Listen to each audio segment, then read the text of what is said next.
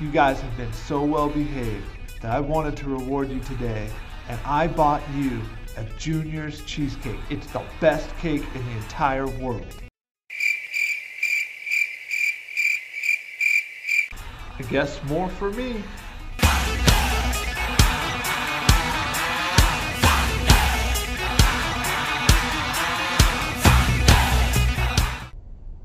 All right, today we're going to learn about empires in Central America.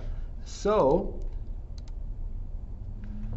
we're going to learn about three primarily, and that is the Mayans, the Aztecs, and the Incas. This lecture will start with a little bit about the Olmecs. I don't believe that's in your book, but they're cool, so we'll throw that in there, and then we'll get on to the Mayans. It's not underlined because it's hard to have a test question about it, but you should know about corn. It turns out corn is in a lot of stuff. Oh, city-states are back, but are they?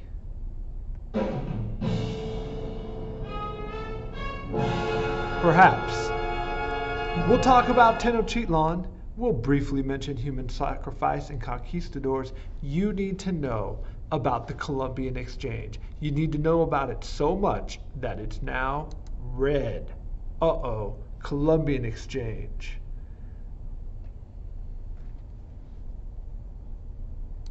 Dude. Dude. Dude.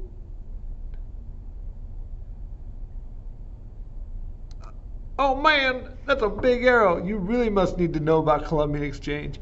The Columbian Exchange is in a lot of books, and we will talk about why it's so important coming up soon on World History. All right, what is a city-state? You should know. You tell me. That's right. It's like a city and a state put together, an autonomous political unit. Awesome. What's the big deal about corn? So much stuff is made with corn. I don't think you understand how much is made with corn. We'll talk about it. And then what was Tenochtitlan? It's a large city. It's the Aztec capital, and that's where present-day Mexico City is. Spoiler alert, or trick question alert, if I ask you where Mexico City is, or I ask you where Tenochtitlan is, they're in the same place. All right, let's look at our geography. You gotta know a river. It's the Amazon. I don't want to give it away, but how will the Amazon be different than the Tigris, than the Euphrates, than the Yellow, than the Indus? Think about it as we go along through here.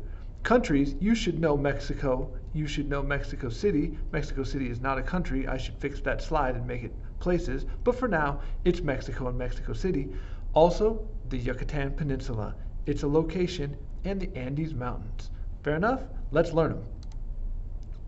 Remember your continents? Excellent.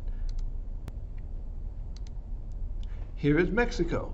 It is the country south of the United States. Notice the star. That is where Mexico City is.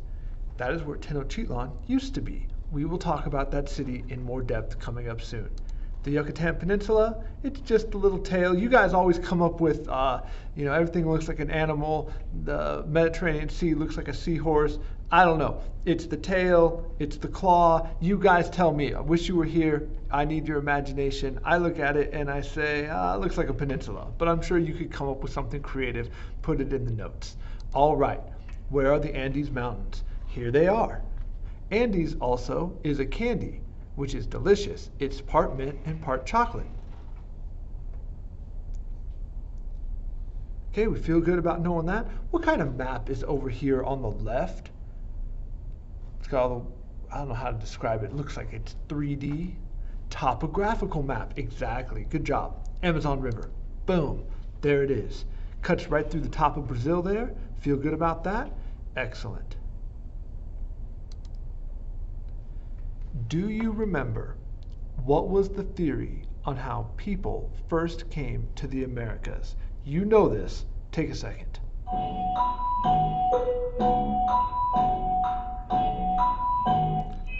That is right. Land bridge theory is correct. Good job. And what was the last continent that people occupied? South America. Perfect. So let's just refresh your memory. There's a couple of theories on how people got here. The number one theory is that there was some type of bridge, land bridge, ice bridge, and people just walked across. The other theory, involves boats going along the coast. Here's a vocab word. If we talk about pre-Columbian, that just means before Columbus or before European contact.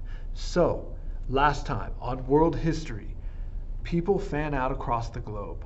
The ice bridge melts. People stop coming to North and South America. If you're over here, you're kind of stuck here. You're going to develop in your own isolated environment with different plants and different animals and different ways of doing things than the rest of the world. Then Columbus discovers America, and all of that gets reintroduced, connected, intertwined, and so that's what we're talking about. People that developed in isolation for thousands of years, and then boom, they're discovered, and the whole world is put together. Does that make sense? Okay, we're on our way to there. If you didn't follow along, don't worry, we'll cover it again in a minute. Here are the Olmecs. I don't know why they're not in your book, but that is the oldest known culture in Mesoamerica. When I refer to Mesoamerica, that's just like saying Central America area. Okay, when I see that head, do you know what it makes me think of? The Sentinel from X-Men, right? Doesn't it kind of look like that? Look, dude, I'm just saying. I'm not saying they copied it, but looks kind of similar to me. Anyhow, here's a video about Olmec heads. The Templo Mayor, the main Aztec temple in what is now Mexico City, looking at a small greenstone sculpture of a human face. And although this was found buried as a kind of offering in the temple precinct, what we're looking at is something from a far older culture, older even than the Aztecs. This mask actually belonged to the Olmec culture, which started thriving somewhere between 1500 and 1200 BCE, so more than 1500 years before the Aztecs. The Olmecs were thriving along the Gulf Coast of Mexico, not even central Mexico, where the Aztecs are later building their capital city. So this is distant both in terms of geography, but it's also really distant in terms of time. For the Aztecs, looking back to the Olmecs is something akin to us in the modern era, looking back to the ancient Romans. Time. For the Aztecs, looking back to the Olmecs is something akin to us in the modern era, looking back to the ancient Romans. This mask is not much bigger than the palm of my hand. It's a traditional Olmec mask, and it's made in this beautiful greenstone. It's polished. It's a great example of Olmec features like upturned lips, this almost baby face, almond eyes, the cleft in the head. And what's remarkable is that the Aztecs were actually collecting these objects and then ritually burying them at certain points. And this object would have been one of many buried in a specific offering. It shows us that the Aztecs had a reverence for the ancient cultures that came before them, that they were thinking historically. And that's true not only that they were looking to the Olmec, the kind of mother culture of Mesoamerica, but they were also looking to, say, the city of Teotihuacan and its inhabitants that was flourishing hundreds and hundreds of years before the Aztec. That's the city famous because of hoarding materials from what is now the southwest of the United States. They were bringing objects up from the Yucatan. The divisions that we think of in the modern world did not exist in the same way. It's a great example not only of their archaizing or their looking to the past, but also these vast trade networks throughout Mesoamerica. All right, welcome back. So let's take a look at our three civilizations on the map. In red, you have Aztec. What country are they in? Mexico. Exactly. The Mayan are in that maroon, well, that's not maroon. Let's call that hot pink. The Mayans are in the hot pink zone. That little area, you can call it a tail or claw. What are you guys going to call it? What is that called? The Yucatan Peninsula. Perfect. And then notice the Incas. We won't get to them in this lecture, but they're down there in South America. What mountains are right there? The Andes Mountains. Good job. Good job. All right, there's your Yucatan Peninsula. You can see some of the places where some of the Mayan cities. Here it is on the map. Take a second and do your geography on the map. What kind of things did we just learn about? Can you place them on this world map? Go ahead, take a few seconds and fill out this map. Okay, excellent. Okay, in order to be considered a civilization, one of the things you need to have is monumental architecture. And so we can see these pyramid-like structures. Okay, let's take a look at the geography of this landscape. You're gonna look, you see a lot of forest, a lot of rainforest and jungle. Here's another picture. Okay, so how will this geography affect this civilization? How are the Mayans gonna develop? Are they gonna develop giant cities in this?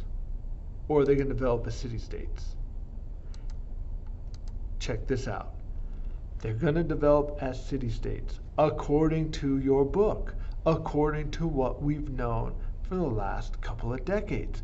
But new research has come out in the last year and a half, 2 years, that challenges that, and it challenges that notion. And so we're going to take a look, and you can tell me, did they develop a city-state? Did the environment change? What happened? We're not exactly sure. I'm going to give you the evidence. You tell me what happened, okay? Awesome. Who else developed as a city-state in our history? Think about it from history class. Who is our number one? If we think city-state, we say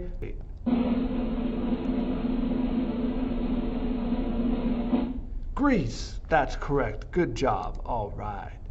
Well done. Now, let's talk about corn. Yes, that's right. The original corn is on the left. It looks like a little piece of grass. But through selective breeding and other advancements in science, we have been able to engineer corn to be almost something totally different than what the ancients would have thought of as corn. Here's another picture of how corn has changed over time. Now we're going to watch videos about corn. Don't skip these videos. You've got to watch.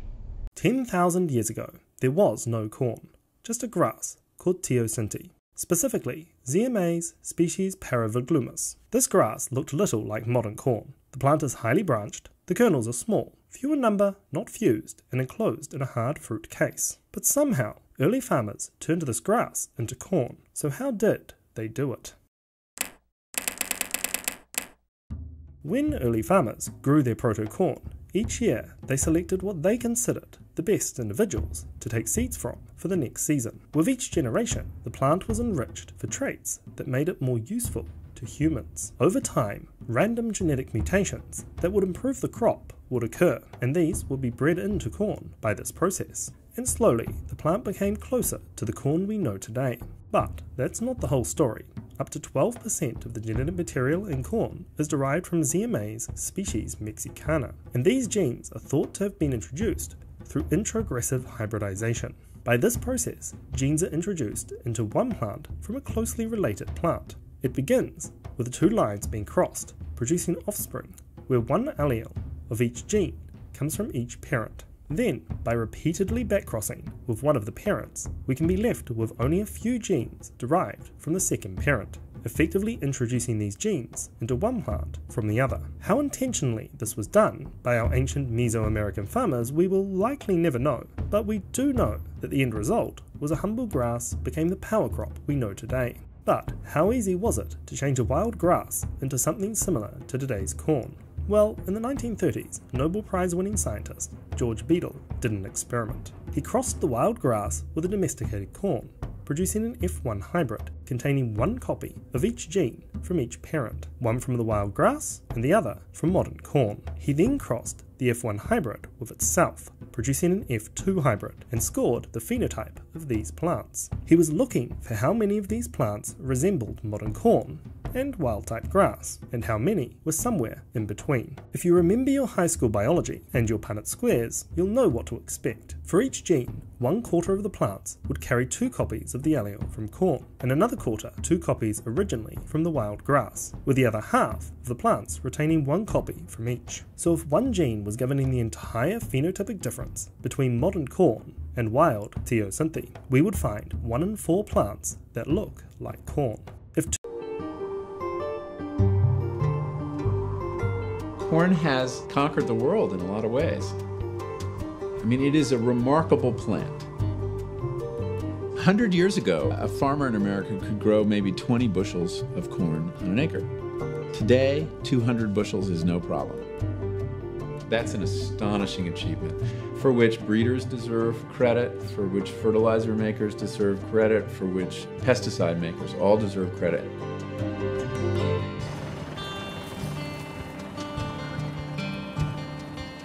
In the United States today, 30% of our land base is being planted to corn. That's largely driven by government policy that, in effect, allows us to produce corn below the cost of production. The truth of the matter is we're paid to overproduce, and it was caused by these large multinational interests.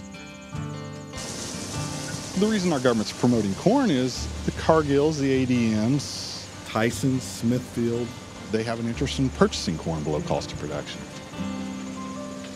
They use that interest and that extensive amount of money they have to lobby Congress to give us the kind of farm bills we now have. The Farm Bill, which should really be called a food bill, codifies the rules of the entire food economy. Farm policy is always focused on these commodity crops because you can store them. We encourage farmers to grow as much corn as they could grow, to get big, to consolidate. We subsidized farmers by the bushel. We produced a lot of corn, and they came up with uses for it. We are now engineering our foods. We know where to turn to for certain traits like mouthfeel and then flavors, and we bring all of these pieces together and engineer new foods that don't stale in the refrigerator, don't develop rancidity. Of course, the biggest advance in recent years was high fructose corn syrup. You know, I would venture to guess, if you go and look on the supermarket shelf, I'll bet you 90% of them would contain either a corn or soybean ingredient. And most of the time, it'll contain both.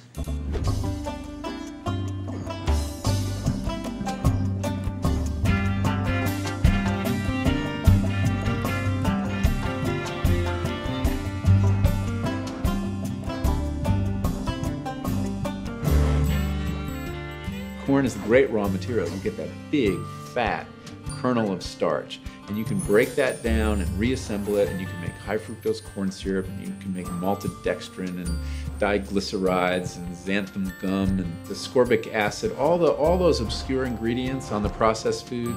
It's remarkable how many of them can be made from corn. Plus, you can feed it to animals. Welcome back. By the way, this is a good opportunity for me to tell you that the word of the day is cheesecake. So make sure you select cheesecake as the word of the day so that you get credit for today. Make sure you check back here soon for the continuation of this lecture. Have a good day.